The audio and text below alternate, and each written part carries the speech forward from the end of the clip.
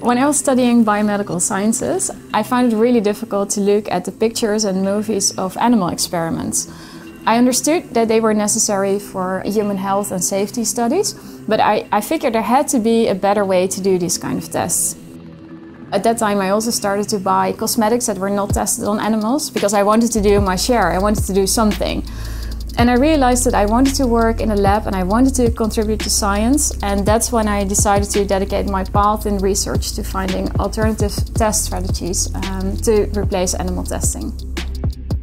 I decided that I wanted to focus on research that was working towards replacement of animal experiments. And in my current research, I'm doing exactly that. Regulatory authorities require pharmaceutical companies to perform extensive testing on the medication that they want to bring on the market.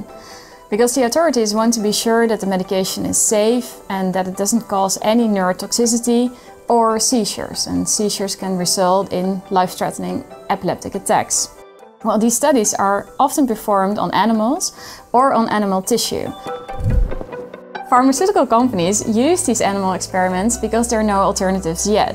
Here in the lab we try to develop a new alternative method that uses human cells to detect these seizures. And we clearly need this alternative because besides the fact that animal experiments are ethically debated, they're also not predictive for human risk.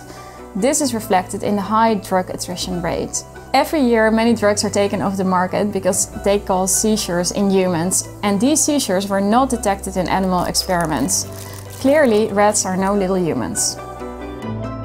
Well, because of the advancements in science, we can now make human brain cells from humans, and this is very easily done.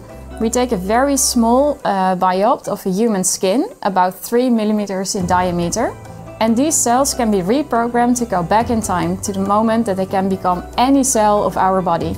And then we can reprogram these cells to become human brain cells. These human brain cells allow us to mimic the human situation more closely, and we can move towards a human in a dish. For example, we could also make kidney cells or liver cells, but in my lab we focus on brain cells. Even better, we can combine these human brain cells with a very fancy and state-of-the-art technique that is called a microelectrode array. And when we do this, we create a brain on a chip. Having these brain cells on a chip is very useful because the main task of the brain is to send and to receive signals. In order to do this, these brain cells need to form networks, and with these networks they communicate with each other. And this communication we call neuronal activity. The neuronal activity of the brain cells we can measure with the microelectrode array technique. We seed our brain cells in plates that have electrodes in the bottom of each well. And after a while the brain cells start to form networks and they start to communicate with each other.